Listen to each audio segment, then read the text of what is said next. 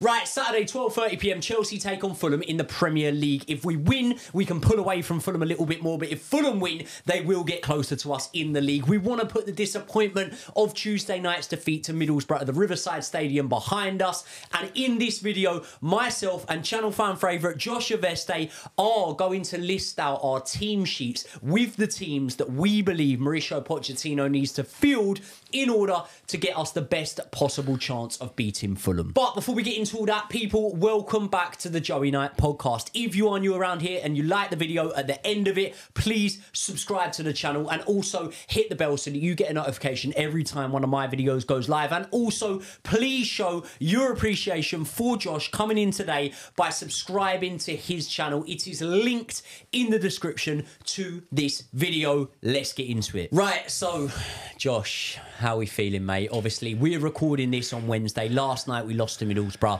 We really, really need to put the disappointment at the Riverside Stadium behind us straight away here, don't we? Yeah, we do. And look, you know, Fulham are only coming off a, an easy win against Arsenal. So, there should be easy. It should be an easy win for us. You say, do you know what's funny, mate? I was just looking at the team sheet that they beat Arsenal with there. And I went through it and, considering Fulham are in 13th place in the Premier League at the moment as it stands, I have to say, I quite like a couple of their players. I think I'd probably have a couple of their players. Would you have Raul Jimenez over Brower at the moment? No, he wouldn't be one of them. I'll tell you what, though, Jimenez is starting to come good a little bit now. He is, but after a very serious injury, there were a lot of people questioning whether he was ever going to be, match fit, ready to go. But, it's brilliant for him. In a moment like that, when he's got such a bad injury, I'm chuffed that he is playing. But for me, I'd still have Broja in. And do you know what? I think they would love to have Broja in their team, to be fair. The ones that I'm looking at, mate, Robertson, the left back, he looks really good. Yeah. American guy. You can see the owners going in for him. I could see a little bit for him. Every time I see him play, he looks bloody solid on the ball. He looks very calm. I really like the look of him. I do think, though, one of Fulham's weaknesses will be their defence. They can be got at, can be scored against. And obviously Robertson's a good player, but you would fancy us. Especially, I was at Craven Cottage earlier on in the season when we went there and beat them 2-0. We had a good spell in that game and then were solid enough for the rest of that game. Look at Fulham at the minute, man, and I think that Paulinho in midfield is going to be massive for them. He's a really important player. Yeah, can Bayern just fucking hurry up and sign him already? Because that would be brilliant if he goes just in time for this match. Or us. Or we'll us. have him. So let's talk about Paulinho, because we've talked about him in a lot of transfer business recently. Do we have space for another midfielder? Well, this is the thing. Like, whenever you talk about Chelsea's transfer business, we're always just looking at the injuries and we're going, oh, well, we could use a Paulinho. Okay, but let's say miraculously our injury crisis that's been a hoodoo of ours for, 3-4 seasons now, let's say it miraculously ends, then you're going, okay, you got Gallagher in there, who's the highest performing out of the midfielders. Caicedo, who I actually believe is doing a much better job than people are giving him credit for. Enzo slightly underperforming. And Romeo Lavia, who's ready for any of them to start underperforming so he can come in and nick their place. Then you've got Ugochukwu, who Pochettino seems to like when he's fit and available. So would Paulinho get in there? Whether he'd get in there, that's a question up for debate. But would it cause more problems to sign a Paulinho? I don't know. He'd get in there. He'd get in our team. He would start for Chelsea. And the one the hypothetical, mate, that I'm going to throw to you now is Spurs come in on January the 30th and they offer £55 million for Gallagher. And you could imagine you could sign Paulinho for exactly the same fee or maybe 10 million more. Would you do that deal? No. I'm a Conor Gallagher man. I like Conor Gallagher as well, but if Bayern Munich, then, clearly. No, but if Bayern Munich rate this guy so highly, and I've watched him a lot, he is bloody good. I think a lot of top teams are looking at him, top teams are looking at him. So I wouldn't do it, but I can understand why Todd Boehly would fancy it. I really do, especially with the bloody FFP stuff that's going to be going on there, amortising. Then again, though, like, Bayern Munich want Eric Dyer, didn't they? Yeah, but he could do a job for Chelsea, couldn't he? Yeah. Good player. Great player. Thomas Tuchel's got some weird signings that he wants. He wants like Chalobah, Dia, but then Paulinho. I feel like Paulinho's on a different level than both those other guys. Yeah, I mean, Eric Dyer did score his penalty against Ecuador, didn't he, for England that time? So yeah, and it was a great penalty. Great pen. Yeah. Great pen. Nothing wrong with that.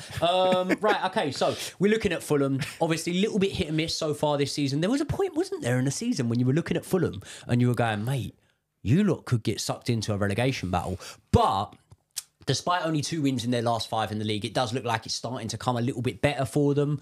And I think it's going to be a tough test. I'll tell you one thing.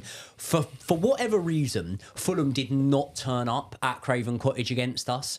And we pretty much, I don't want to say dominated the game, because when I say dominated, a lot of people say, did you watch the first half? Did you watch... Not dominated, but on the stats, it would be domination, possession-wise, in terms of shots on target, things like that. The Borough game, we dominated on stats, Joey. Oh, yeah, we completely dominated Borough. Yeah. But did we dominate the game? Probably it depends what you're into, mate. I'm into XG. I'm into XG. I'm into XG, I'm into possession, and I'm into the boys giving effort, you know? Yeah. So goals are wishy-washy here or there. Okay. Let's get straight into the starting lineups that we would like to see in this match against Fulham. I want your starting lineup first off. Okay. Who are you going with? Okay, right. So, Petrovic in goal, only option, but also has been very good. Do you know what? Did he touch the ball against Borough? I can't even remember anything. Didn't do very much though, really. That's one of those couldn't games. Have done nothing about the goal though. No, he couldn't. I'm not blaming him for that at all. Do you know what? That was one of those games where you sat there in the piss rain, freezing cold up in Borough, and you're just like, what the fuck? Why am I a goalkeeper? That's why goalkeepers are mental. But Petrovic starts for me. Then I'm going Gusto at right back. Let's have Gusto in his natural position, please. I love him there, and I think he's been brilliant. And he is going to give Reece a run for his money when Reece is back fit, because Gusto's been so good. I love him. Then we'll go with your centre-backs, but there is a problem we both know about having Gusto in right-back. It then asks the question of who we have in left-back. Well, let's start off. Shall we start with the centre-backs? Let's go with your centre-backs. Okay, right. I'm going to go Thiago Silva, and then I'm going to go with the elite performer from the Borough game, which was obviously Colwell. Colwell played. I'll tell you one thing: I prefer seeing Colwell left centre back than left back, because he's being exposed there time and time again at the moment. And it's not his fault. I feel bad for him, but he's not a left back. No, he's not. He's not. And then a left back, as long as this guy's not on crutches, he's back in first team training. I might give Chilwell a run out here. Mate, if he's fit enough, I would do it. You can't throw Chilwell in there. He's doing first team training, mate. In the injury updates, he's with the squad. Training's training, man, and it's not even like it's. For example, right? If we were looking at Carney Chukwuemeka, and they were saying he's potentially only out until start of November, saying like that. It's nearly the end of January. We haven't seen him come back. But Carney Chukwuemeka is a young player who hasn't had all that many injury problems and probably fresh, not as many miles on the clock. Ben Chilwell, because of Reece James over on the other side, people don't realise how injury prone Ben Chilwell is. I think if you put him in there from the start, he plays 15 minutes, mate. Yeah, but at the end of the day, mate, when are we going to stop giving Chilwell this chance? How much time do we need to give him to come back into the team? How brittle is this guy going to be? You almost need to find out how brittle he is. Because if he is just going to fall over and have another 4 months out, we've got to sign a left-back in January. We missed Cucurella big time. But seriously, if he can't play in the next couple of weeks, we have got to sign a left-back in January. They've got rid of Maatsen. Because Cucurella... we have Cucurella. Cucurella's going to be out for weeks, if not months. Right. He's just had ankle surgery, for God's sake. We need to... this is why the Maatsen deal doesn't make any sense. And you were tearing your hair out, mate, and going, why the fuck we offloaded him? It just doesn't make any sense at all, but we need some backup there. So if Chilwell isn't going to be fighting fit, ready to play at least half the matches going forward in the rest of the season, they need to sign someone. And so give him a test out here. If he's training with the boys, sign someone. Because you listen to what you just said. If he isn't going to be fit, ready to play, what did you say? At least half the matches. Yeah, at least half the matches. Mate, literally. Come on. You don't think he will? Chilwell won't play a fourth. Chilwell won't play a quarter of matches this season. Well, then we need to cut our losses with him now and move on, because we can't. By the way, I love Ben Chilwell. Me too. I love Ben Chilwell. I think Ben Chilwell is a quality player, but I don't think that Chilwell is ever going to be fit enough to be playing half the matches. And I don't think there's any position, including right back with Reece James, where you can say, oh, you only get him for 45% of the season, but it's worth it. It's not worth it. It's not. But we were saying the same thing about Kante last year. We were literally saying exactly what did we do? We got rid of him because it wasn't worth it. But that's what I mean. You've got to sign a left back that is ready to play right now. That's why you've got to look at this Fulham kid. He looks good. He's never been injured. He's played a lot of the games this season. So just bring Lewis Hall back. Mate, free. Yeah, but we're not bringing him. He's gone. You've got to write him off. Newcastle want him. Everything that they've said, he's gone. We've sold all of our good left backs. We've sold all of our full backs. It's that simple. They're out the door. So hold on. Are you seriously bringing Ben Chilwell in for this? I'm sticking him on the team sheet. I'm not even bantering. When I saw the injury update before the Borough game, it said that Carney, Chilwell and Badiashile were all involved in full team training. And that means the injury updates are always a little bit careful with what they say. If they are actually injured, it says undergoing rehabilitation plan or at the final stages of the rehabilitation plan. In fact, that's what Chukwuemeka has been doing for the last 3 months, as you say. If Chilwell is there training with the boys, I would literally start him, and then you've got 45 minutes. If he can't play, then take him off. Are you sure you're happy with Colwell at the left centre-back slot, or do you want Fofana in there? Mate, fucking play him. As long as he's not got a cast on his leg, I'd play him. No, but I just think you've got to take some risks now. And for me, Disasi is underwhelming at the moment, big time. Do you agree with that? Do you want to have your moment on Disasi? He's shit, man. He's shit, isn't he? I don't know if he's shit. Nah, let's not say he's shit. I don't think he's shit. No, don't. Yeah, no, that's out of order. Don't say he's shit, Josh. Yeah. You can't say he's shit. I just think that I would be dropping him in this game. Put it that way. And every other game for the rest of the season. No. Do you know what? Disasi's played all right at times, but he's just not up to it. He's just not Chelsea standard. And he's not 45 million standard. Not at the moment. Bewildered by it. Not at the moment. For me, let me ask you this then. If we're ranking... shocking against Borough. If we're ranking our centre-backs, right? Thiago Silva, obviously number one. Silva number one. Who's the next below him? There's such a drop-off, mate. There's such a drop-off because I would say that you're going to pick out of, obviously, Colwell. Look, Chalobah's out of question sort of thing, so I'm not even going to include him. So I would say I would back Thiago Silva as number one. I would then say I'd back Benoit Badiashile as number two. However, Benoit Badiashile in the first, half of last season when he came to us, or the second half when he came in January, I thought he was really good. I thought he didn't really put a foot wrong. But, now this season been very hit and miss. Fofana, I thought he looked good when he was in the team for us. I thought Fofana rarely had a bad game for Chelsea.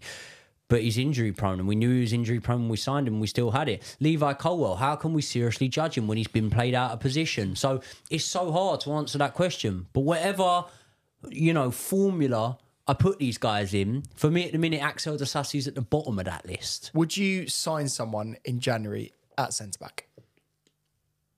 Yeah, probably. Would you? I think we could do... I would. The main reason why I think we should...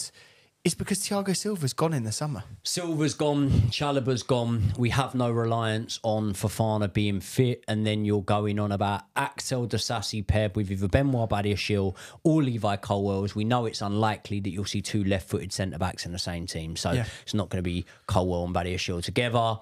So if we don't sign someone, what, next season? Disasi, Badiashile, Disasi, Colwell. No thanks. We need someone's experience to replace Thiago Silva. Honestly, mate, we need a 30-year-old defender. We need someone that's been there, done it. I know someone. Give me a name.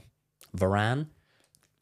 Come on. You're taking I don't want the absolute He just came into my head. You're taking the absolute... But he's going to be playing in Saudi in January. By the end of January, he could be playing in Saudi.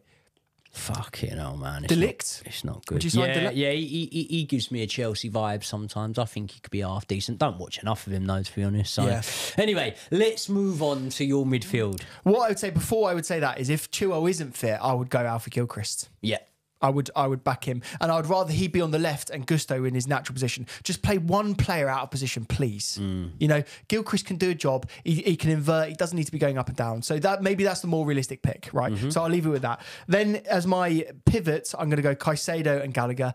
I don't think Enzo is fit. I think watching him again last night, he looked stiff. He looked like he was out of the game. And so for me, just like if he's not fit, if he absolutely isn't fit and it's a hernia problem, why are we playing him? Yeah. It's just weird. He hasn't looked himself for months, has he? No, he hasn't looked himself so far this season. I actually thought on the opening day against Liverpool he was pretty impressive. Yeah. Chelsea's beaten the life out of me at the minute. I feel so doom and gloom with it. But yeah, I thought on the opening day against Liverpool, Enzo was pretty impressive. Couple of good games I've seen him in here and there, but for the most part, no, I don't think he has looked himself. And I will give the praise, as I have done, to Caicedo, because I think Caicedo's coming under a lot of stick. But actually, Caicedo is one of the players, and it's not saying much, but in a time with a lot of uncertainty where we can't really hang our hat on many players at all, Caicedo is one of the ones where I feel quite safe with him. Yeah. So I just think the way that the reason why it's not necessarily working out with that pivot at the moment is because they're so similar. I do think Gallagher and Caicedo want to be picking up the ball and playing it in similar areas, and they do very similar things. They're destroyers, they run around, they break up play, and they also do like to get up and down. But Caicedo is more of that Kante role. When he came to Chelsea, we thought he was a complete DM, but he actually wants to be bombing up and down and getting goals as well. Like, he took a really good shot yesterday in the Borough game. So I don't think going forward that is going to be the best pivot that we have at Chelsea Football Club. Do you know what's mad? But I think it's the only one we have. Do you know what's mad? We spent all of that money on the £200+ million pivot, Enzo and Caicedo, and I think both me and you right now, as well as a lot of the Chelsea fan base, are saying, I don't know whether that is the best two to have there. I think a fully fit Enzo and a fully fit Caicedo playing together when they're on fire, I think they are good. It's a bit small though, isn't it? It's a bit small, but I don't think as a DM you need to be massive. Like the era of the Matiches is, I don't think it exists in modern football anymore. Again, the only other player that I could think would improve that right now is a Paulinho-esque player. I'm talking about available players, people that are on the market ready to go. And I do think that Paulinho would give us something different from what Enzo would have, but then you're just putting in a destroyer. Like, he is a passer of the ball, but he's not as good a passer of the ball as Enzo. And again, when you see Enzo play, he can whip a ball through and he puts some very good passes. And also, he's the only one that switches the play in the entire team. So I actually think Enzo is harshly done by. And the reason why he hasn't been good enough recently, mate, is because he's been injured. Do you know what I think he could be harshly done by here is, like, when I look at Caicedo, definitely Caicedo can be better. He can definitely be better. But I don't think we're going to see all that much more from him than we've seen. I think he's just going to do a solid job, be consistent, hopefully be injury-free and stay on the pitch, and perform to a little bit better than the standard he's already setting so far. But I don't think we're going to see anything massive that we haven't seen from Caicedo yet. Whereas with Enzo, I truly believe that there's so much we haven't seen from him that he as a player can do, because we've seen it, you know, obviously for Benfica and for the Argentinian national team and whatnot. And for those reasons, that's the one that I'm probably, I don't want to say more disappointed in, because that's putting a negative spin on it, but I'm looking at him and I'm like, I want to see more from you. I really want to see more, and I think you can. So yeah, that's that for me. What about in your number 10? Who are you going with? So I'm going to go Cole Palmer in the number 10. I think I was so disappointed with his finishing against Borough, but my God, he's been our best player. So, and I actually do think he is better as a number 10. I like his intelligent pressing. You saw that with the pass that he intercepted and then took that shot, which was very weak shot. I mean, he could have put it almost anywhere else and it would have gone in. But I liked that he was breaking up play, and I like him in that number 10. But we've gone on about how we feel he's better as a number 10 before, haven't we? Yeah, I don't think with Cole Palmer there's anything massively to worry about at all. I think with Cole Palmer, yeah, he missed a couple of good chances. I don't even want to call them sitters. Like, you know, the one where the goalkeeper spills it against Borough? I don't even think that's a sitter. Cold night. You're half expecting it because you made the run, but you're almost half not expecting it. You've made the run for the sake of it, sort of thing. I think the context on it, if he had missed that one, but then put in one of the other ones, no one's really talking about it anyway. So, but also, Joey, just slap your head on it. Just get your head down on one of those. I was just screaming at him, just head it. It's easier to head it. It's quite high. So you're going Palmer in a 10. What about on the right wing? So on the right wing, I'm going to go for Noni. I reckon he's done enough to earn a place, and I am officially resigning my place in the Sterling fan club.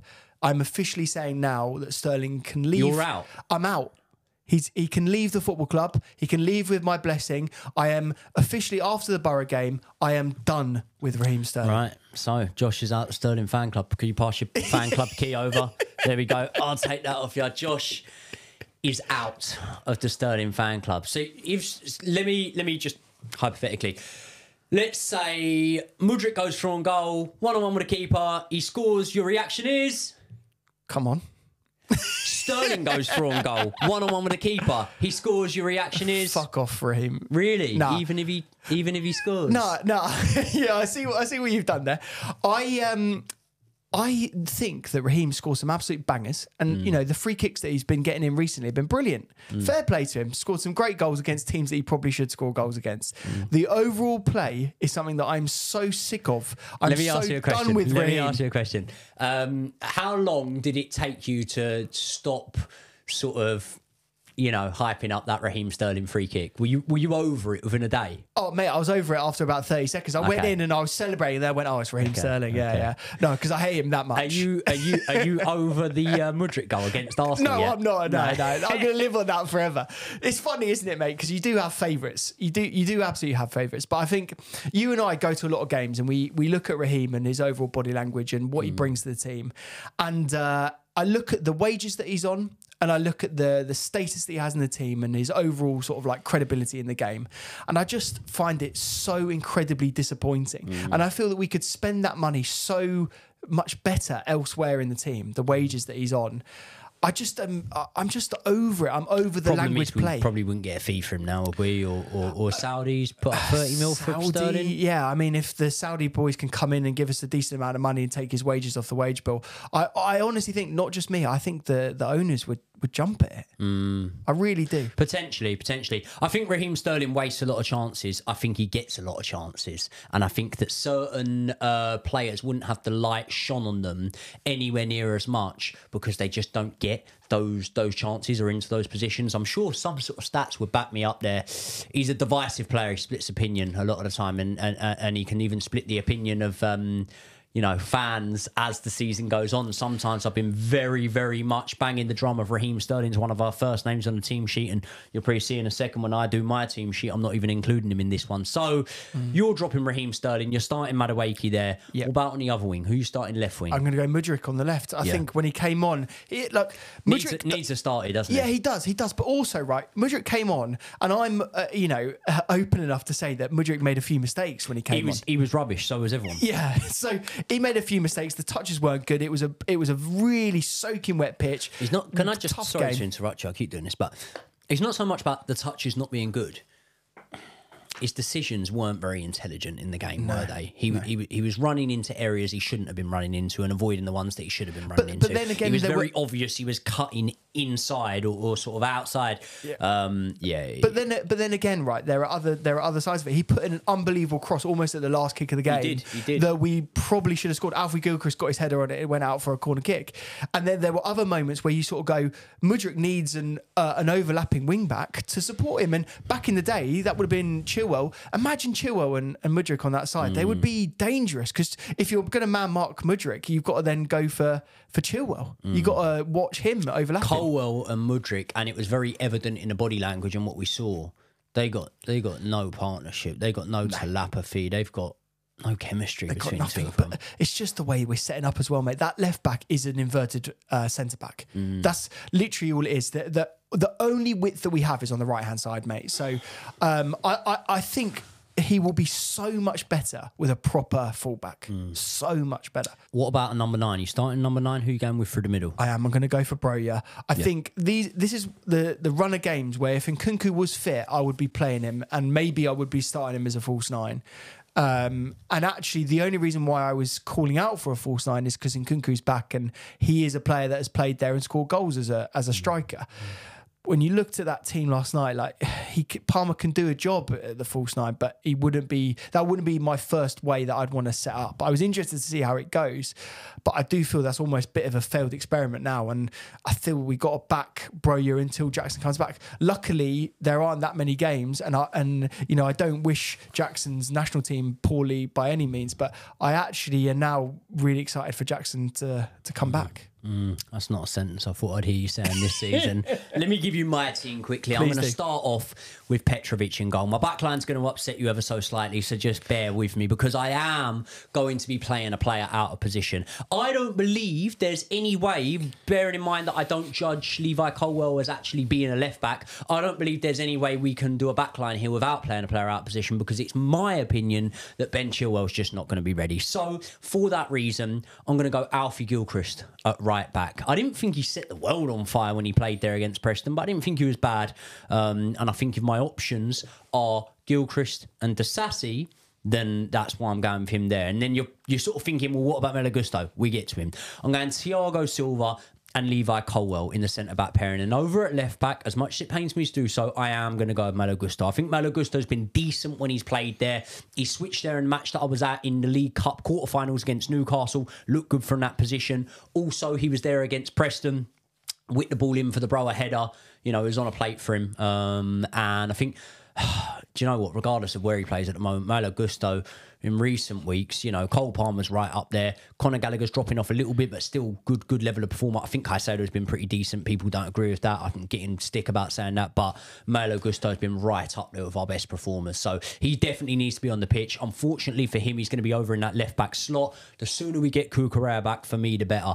In the pivot, I am going to go with Enzo and Caicedo, and I am hearing what you're saying about Enzo's fitness and potentially maybe so. We've not got a lot of options there. Andre Santos has been recalled back, but he's going straight out somewhere. He's going to Brazil, playing with the national team, the under-20s. Yeah. He's going back to play with them, and he's going to tear it up there. Yeah. I'm looking forward to him coming back. I actually hope that means that he will come back and play for Chelsea, because it will be difficult to loan him out afterwards. Well, I quite think we could do with him in there right now. We could. So it's a bit of a head-scratcher for me, but I don't know. I'm going to go Enzo and Caicedo there. I've got more certainty about Caicedo putting in a good performance. Enzo, I'm saying it week in, week out, and obviously there's factors there, aren't there, like this potential hernia injury if he does have that. But if not, please let's see something. Please let's see something in this match from Enzo. Enzo actually made his debut in a match I was at against Fulham. 0-0 draw, I think it was. He looked pretty good in that game. Not the one João Felix got sent off in. A couple of weeks later, we brought him back to the bridge. In the number 10, I'm going with Conor Gallagher. I am going to go with Conor Gallagher there. I'm going to go Cole Palmer on the right wing. I'm going to go Amanda Broha in the number 9. He did get a goal against Fulham. Very, very lucky at Craven Cottage, but he did get a goal against Fulham. And another man that got a goal against Fulham, who I will be starting on left wing, is Mykhailo Mudryk. We've got to see him in there from the start now, man. I actually think it's weird because when Mudryk was getting game time, he didn't seem that confident. Now he's not getting as much game time, and I actually think when he's coming on, he's showing more glimpses of confidence. I think he's building from the fact that he knows that the fan base is starting to get behind him a little bit now, and we're wanting to see him on the pitch. These players do go on social media. They are all watching the podcast right now, so, shout out to you lot, but make sure you're on the training pitch doing some actual work, getting some wins under the belt. But yeah, I think that Mudryk can see that his reception from the fan base is growing and it's building towards more positivity. I think we're seeing that on the pitch, and I think that he could be a bit of a game changer for us in this match. So it means that I'm leaving Madueke out of the lineup. Sterling. Nothing too personal with his performances, but I just would leave him out of this one. Sterling, not going to be in the lineup for me. I think until the end of the season, we're very much going to stick with this midfield three of Gallagher, Enzo, Caicedo. And for that reason, I just want to see it tried time in, time out, because I don't think we can tinker too much and just expect things to happen. We do need to progress with each other. We do need to form relationships, build bonds, and hopefully, coming off the back of abysmal performance against Middlesbrough, them boys that I've just named there can go out and give us something to cheer about against Fulham. Do you know the question that I have about your team is, do you feel that it might be slightly defensive? Because when I'm looking at the three that you've named, I'm looking at them and sort of going, is this a Jorginho, Kante, Kovacic over again? And just seeing they are all more defensively minded.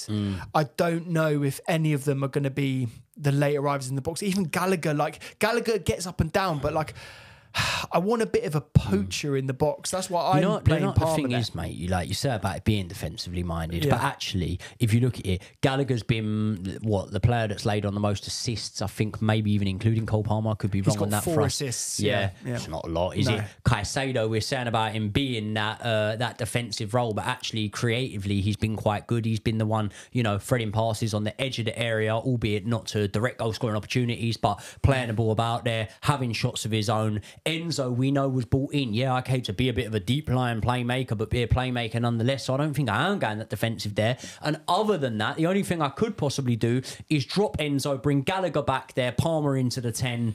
I'm still undecided whether Palmer's better in the 10 or on the right wing. I know he ain't great in the false 9 off the other night's account. So I don't know. It's a match that, look, I can't lie, I'm not massively optimistic for, to be honest. I can see a 0-0 draw in this one. But let's hope that Chelsea can do the double over our closest rivals, which is obviously Fulham. Let's have a score prediction from yourself for this match. I'm going to go draw, same as you. I'm going to go for a 1-1. I do think they're coming off a good result against Arsenal. I don't think it'll be as easy at home for us. Our home form is shite.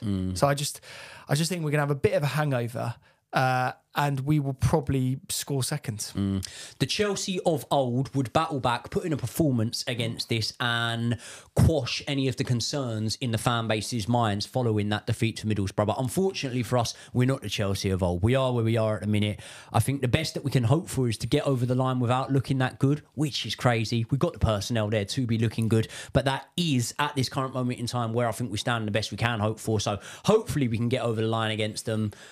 I think I'm going to have to go with you. I think I'm going to have to back a draw, and I could see a 0-0 or a 1-1 draw in this one. Disappointing, really, isn't it? It's scary that that's the position that we're in, mate, is that we're Chelsea Football Club playing someone in 13th place and at home in the early kickoff, and all we can say is a draw. It's not good. It is what it is. But people, I want you lot to let me know your thoughts. What do you think of mine and Josh's lineups? Would you change them? If you've got time, please put your lineups in the comment section. I really look forward to reading them, as I always do. Thank Josh again, once again, for coming over today by subscribing to his channel. It's linked in the description. Also, if you are wondering where my podcasts are brought to you from, they are from Podcast Room in Barnes. I'm going to link the studio's website in the description to this video. If you want cheap, affordable, really good quality content brought to you in the London area, the southwest London area, head over to their website, inquire with them, tell them you came through me, and I'm sure they'll sort you out. So that's linked in the description. People, if you're not already, subscribe to the channel, hit the like button on this video to help me pump more of this sort of content out there for you guys, and I will see you all in the next one.